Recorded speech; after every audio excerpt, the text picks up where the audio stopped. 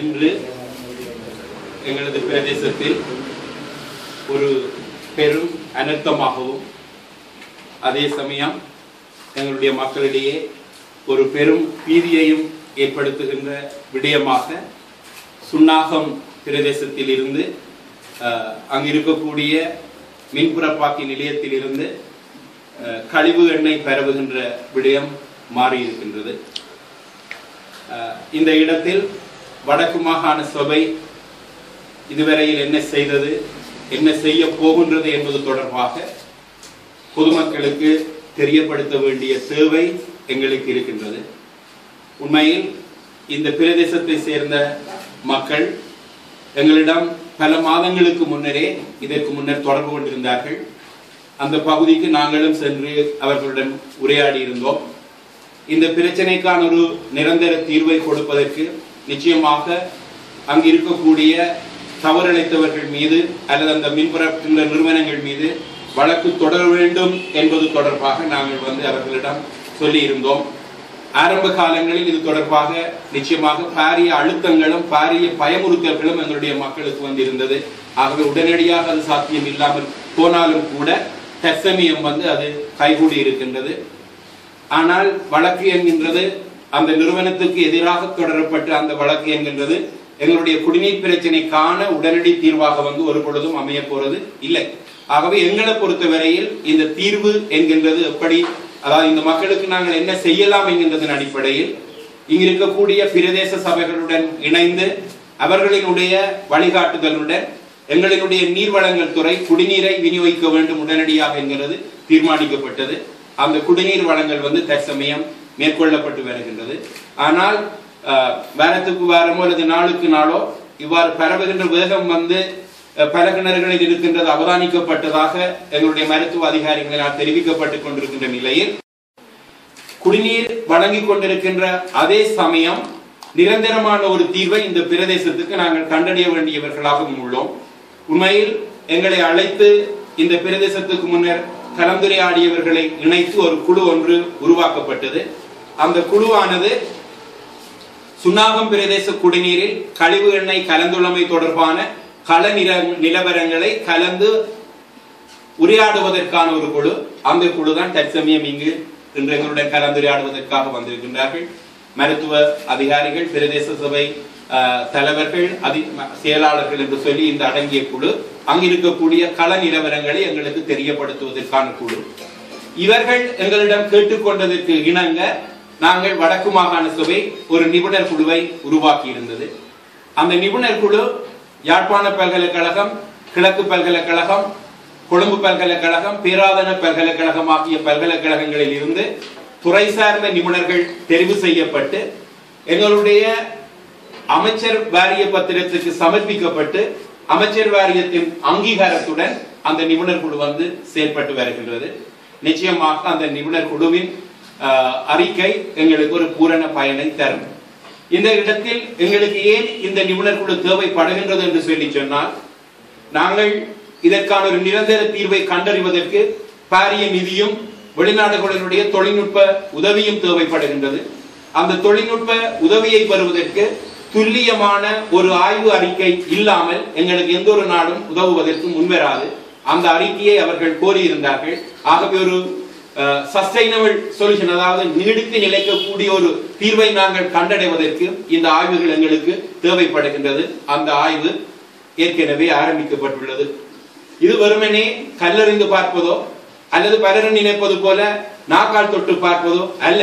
இது நீர் மாதிரிகளை சேகரித்து ஆய்வுக்கு உட்படுத்தி அதுவும் ஒரு நாளில் அல்லாமல் தொடர்ச்சியான கால இடைவெளிகளில் மேற்கொள்ளப்பட்டால் மாத்திரம்தான் துல்லியமான ஒரு ஆய்வினுடைய முடிவுகளை நாங்கள் பெற முடியும். ஆகவே அதற்கான நடவடிக்கைகள் மேற்கொள்ளப்பட்டு வருகின்றன. இந்த வகையில் இந்த பாதிக்கப்பட்ட பிரதேசங்களுக்கு ஆய்வுக்குழுவினால் நன்கு பயிற்றுவிக்கப்பட்ட பல்கலைக்கழக மாணவர்கள் நீர் சேகரிப்புக்காக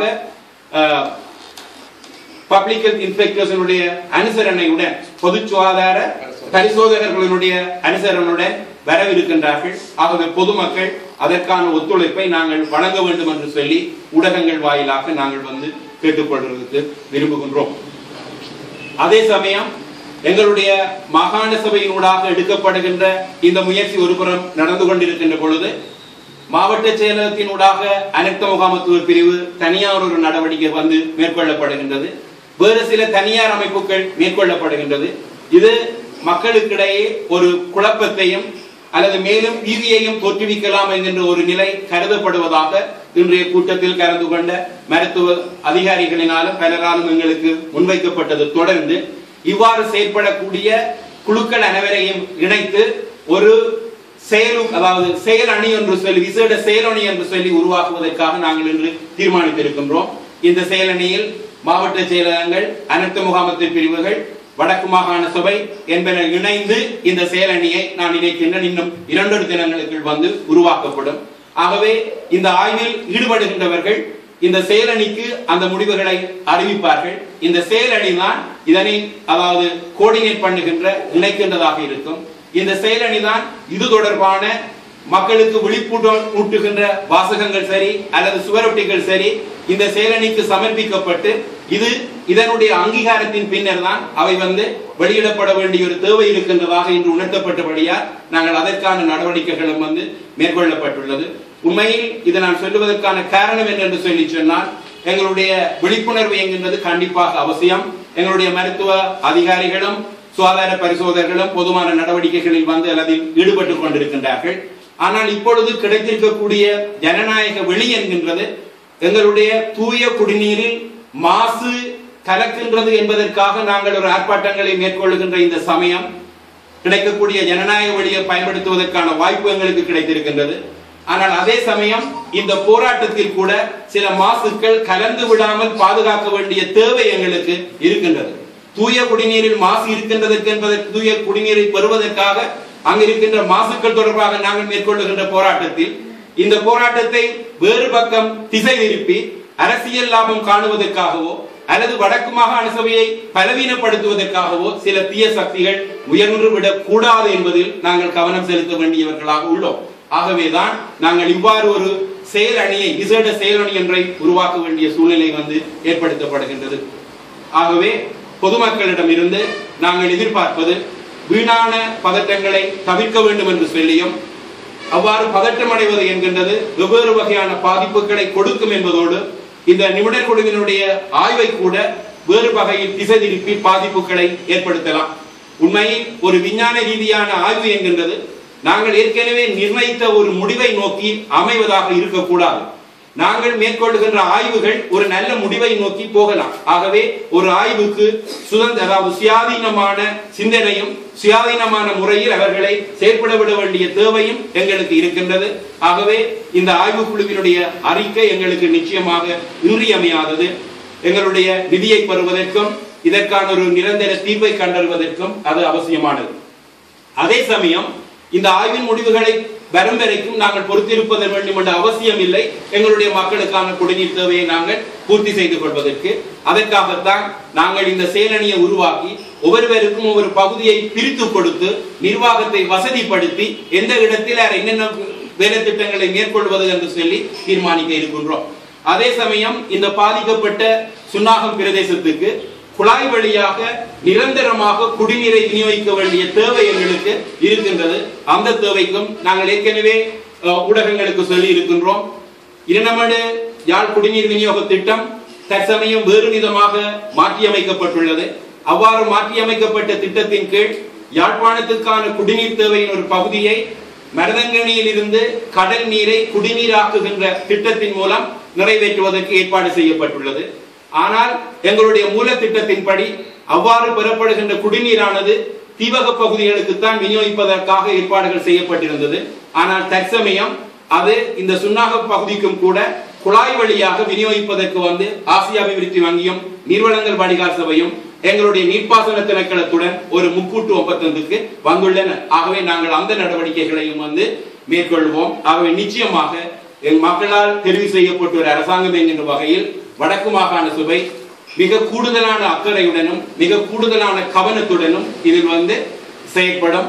மற்றது நிச்சயமாக எங்களுடைய மிக உறுதியான முடிவு வடமாகாணத்தில் எந்த ஒரு இடத்திலும் அனல்மின் நிலையம் தேவையில்லை என்கின்றது மிக ஆணித்தரமான எங்களுடைய முடிவு.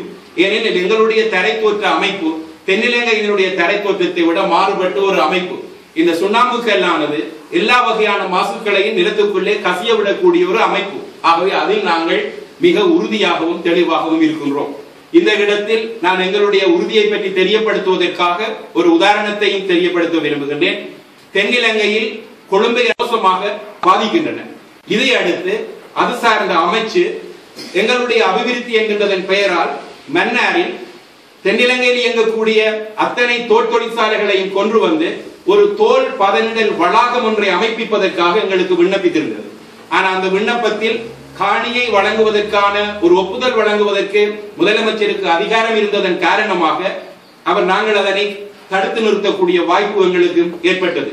ஆகவே நாங்கள் பல்வேறு காரணங்களையும் சொல்லி மன்னார் பிரதேசத்தில் இதை அமைப்பதன் மூலம் ஏற்கனவே நீர் பற்றாக்குறைவாக இருக்கக்கூடிய அந்த மன்னாரில் நீர், அதாவது உண்மையில் இந்த தோல் பதனிடுவதற்கு மிக கூடுதலான அளவுக்கு நீர் தேவை. ஆகவே அது மேலும் நீர் பற்றாக்குறை ஏற்படுத்தும். இந்த தோல் பதனிடுவதன் மூலம் வெளியேற்றப்படுகின்ற குரோமியம் நிலத்தடி நீருக்கு கடந்து மேன்மேலும் நச்சு ஏற்படுத்தும். மன்னார் கடல் பிராந்தியம் மீன்வளத்தை மீன்பிடி தொழிலை நம்பியிருக்கக்கூடிய பகுதி. ஆகவே உணவு சங்கிலியின் மூலம் அது எங்களுடைய உடலை வந்தடையும் என்கின்றதன் காரணமாக நாங்கள் அதை மிக இறுக்கமாக இருந்தோம்.